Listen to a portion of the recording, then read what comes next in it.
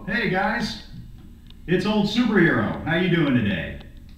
You know, one question I get asked a heck of a lot by people, and since the Sunscreen Film Festival is this week, I thought it'd be a good time to field it, is superhero. If I want to learn more about being a real-life superhero, what are good real-life superhero movies that I can watch to kind of get educated about it? So I compiled a small list, and if anybody, has one that I missed or forgot or something like that, post a video underneath this one reviewing it yourself, or just post a review in the comments below. Anyway, for me, what I usually tell people is that a real-life superhero movie should have these criteria. Has to be about a guy with no superpowers, in a world with no superpowers, who finds a way to become a superhero and comes out on top in the end. Okay, there's your criteria. So let's go down the list. They aren't in any particular chronological order or anything like that, but here we go. One of my favorites of all time is Special with Michael Rappaport in 2006. Now, the reason I like Special, two reasons. It kind of violates the rule a little because you don't know if Rappaport has powers or not in the movie, because he does a few things that you're like, wait a minute, how did he do that? But I think the premise is that he's not supposed to. You're supposed to draw your own conclusions. And two, I've seen Rappaport in a lot of things. I like the show he had that used to come on after The Simpsons on Fox, and he just seems like a really big, likable guy, and he's the kind of guy you'd like to sit and have a beer with and shoot the breeze with, so I like Special.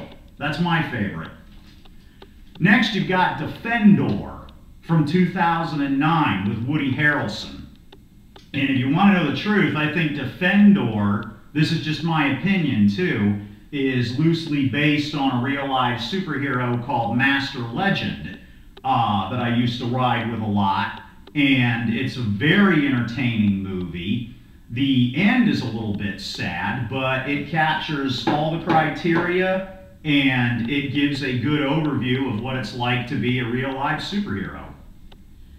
Then you've got Blank Man in 1994. Some people say you shouldn't include comedies because they don't make the real-life superhero community look cool and this kind of thing. But let's face it, a lot of what ends up happening is comical. A lot of what's ended up happening to me is comical. And Blank Man is a really good example of that. He's got the robot J5. He's got his sidekick is named Other Guy. And Damon Wayans just really brings it. And he's really believable, and it's a great movie for that matter. I just really enjoy Blank Man. I think it's really well done. I think Damon Wayans is also Handyman. Correct me below if I'm wrong, but Handyman was also supposed to be like a real-life superhero on In Living Color, and no way in hell would he get away with doing that character nowadays. Then, of course, you got Super from 2010 with Rainn Wilson. Super catches it. Super catches it. It meets all the criteria for a real-life superhero movie. It's a good film, but I had to watch it twice to get over the gross factor of it. Because the first time I saw it, I mean, there's scenes of hentai tentacle rape and stuff like that in there, and it's kind of a gross film. But Nathan Fillion as Holy Avenger steals the show, even though he's in it a short period of time. And it's an enjoyable film, although kind of out there. And it does give you a good overview of what it's like to be a real-life superhero. Here's a really obscure one that I like.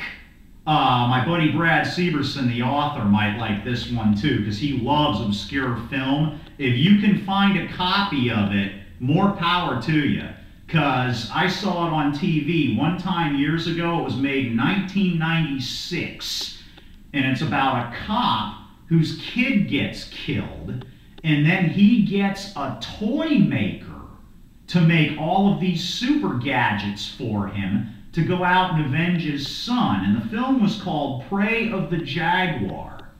And it was good. I don't know why it doesn't come up on more film lists. Maybe it didn't have that wide of a distribution or something like that. I don't know. But Prey of the Jaguar meets all the criteria, and it's really, really good. Here's a bizarre one, and a lot of people fall back on this one as their mantra real-life superhero movie. And that's Mystery Men from 1999. It's kind of bizarre, though, because Mystery Men was written by a guy named Bob Burden, who has actually commented about the real-life superhero community and been interviewed about the real-life superhero community. The odd thing about Mystery Men is in Bob Burden's comic book, The Flaming Carrot, the Mystery Men were all just secondary characters. They were,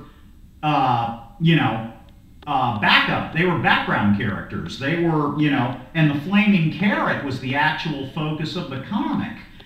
I have heard, I do not know if this is true or not, that they actually shot test footage of a guy in a Flaming Carrot suit for the movie Mystery Men. And they just didn't like the way it looked on film, so they dropped the Flaming Carrot from it and just went ahead and called it the Mystery Men and made all the background characters the main characters.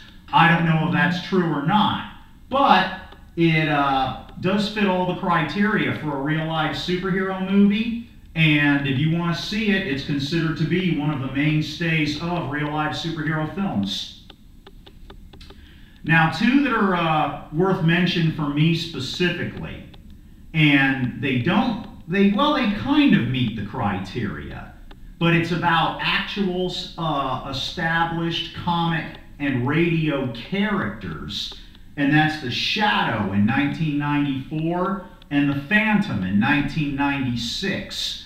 And of course, the reason I like both of these films is it's common knowledge I legally pack when I'm on patrol, and The Phantom and The Shadow are both dual wielders. If you see these pictures here, they like their 45 long slides. They know when it's time to quit screwing around and trying to use, bear mace or a stun gun and go to town if they want to stay alive. And in both movies, they demonstrated that. An interesting bit of trivia about The Phantom, and this is really humorous to people in the real superhero community as well, is that in The Phantom's trademark in the comics was those stripy trunks that he wears. Like, they say all superheroes wear their underwear on the outside. Well, the Phantom wore these stripy trunks. They actually tried them on Billy Zane for a few shots, and when they looked at the dailies, they said, nah, the trunks are too ridiculous, just lose the trunks. Like the head-to-toe purple gimmick wasn't ridiculous enough, so they took the trunks off of him and made the movie without the trunks. Weird. And just in case anybody thinks I forgot about it, the Watchmen film in 2009, which is based on the book by Alan Moore, that is considered to be a main staple of the real-life superhero community, almost like a Bible for the real-life superhero community. I didn't want to bring it up because a lot of people poo-poo it because Dr. Manhattan's in it and he's got powers. But if I were you, I'd read the book, then see the film, or vice versa. Either way, you won't be disappointed with either one. I was one of Patrick Wilson's bodyguards a few years ago at the Sunscreen Film Festival. There's a good interview with me and him about that film further down in my videos if you look. Enjoy it. Now, a bizarre one is Kick-Ass. It's based on a very dark comic. And usually what films do is they butcher comic properties. They take a comic property, they hack it up, they make it for a general audience, and they basically ruin it. I like Kick-Ass. I took Lady Hero to see Kick-Ass saying, you know, I'm just warning you in advance, this is going to be a really dark movie. And the way that they made it for a general audience, all the characters were likable, it was very light, it was enjoyable, it was happy, it was very well done. There were characters in the book that you were happy when they were dead, that in the movie you were disappointed when they were dead. So that is the one instance that I can think of where a comic book was turned into a better movie by butchering the property. So yeah, see Kick-Ass. Trying to think if I missed anything here. I've got one more to bring up, and the reason I waited till the very end is it is considered to be the real live superhero movie on a lot of people's lists, and one of mine too. It meets all the criteria. It's realistic but light. It has a great message, has a great actor who's unfortunately passed away and left us way too soon, and that's Hero at Large from 1980 with John Ritter. It's hard to find, but if you can find a copy of it, by all means get it. It's about an actor who is standing as a job in a superhero suit in front of movie theaters promoting a movie when he accidentally stumbles across a robbery, and the whole thing gets out from underneath him, and he ends up becoming a real superhero, and the company ends up promoting him, and he gets caught, and the whole thing turns into a mess. But it's John Ritter at his best, if not more obscure work. You'll really enjoy it. And that is probably one of the top movies you can see that'll give you an idea about the real-life superhero community. That's about it. So there's your list of films if you want to go out and rent some and see some about what it's like to be a real-life superhero. Like I said, if you can think of one I missed, please send a video response. I'll approve it, or put it in the comments below. And I hope you guys have a good one, and I hope to see a lot of you at the Sunscreen Film Festival. Stay super.